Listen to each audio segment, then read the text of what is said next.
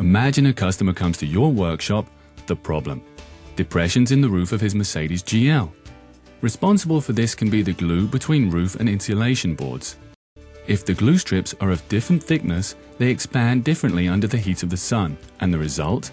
Unsightly depressions. Before you start, the roof liner must be removed. Please consider that this takes some time.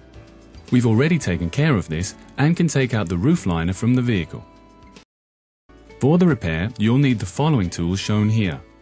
Attention! Only use the glue with the part number faded on your screen below.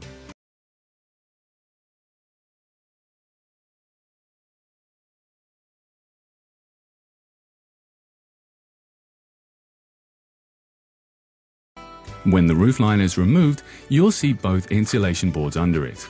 Number and form of the boards can change according to equipment. Remove the insulation boards, which are in the area of the depressions. Then the glue strips are next. They can be easily removed with suitable tools. But don't scrape it all away, as a little left over can help you, as a stencil and primer for the new glue.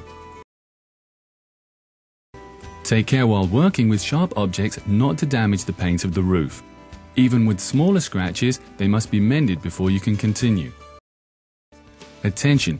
If depressions are in the roof bow, cut open this glue strip and renew. So, that's it for the removal. Now proceed with the installation of the new boards. When you use a new nozzle, use a round point and cut off about 2 mm. As a rule of thumb, one glue strip should be about 5 mm in diameter, and that should work out well.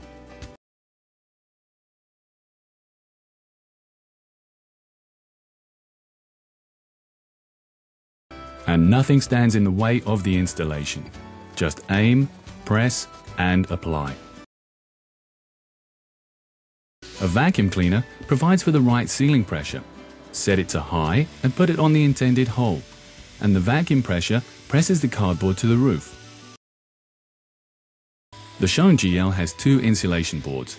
Of course, the front one must also be renewed.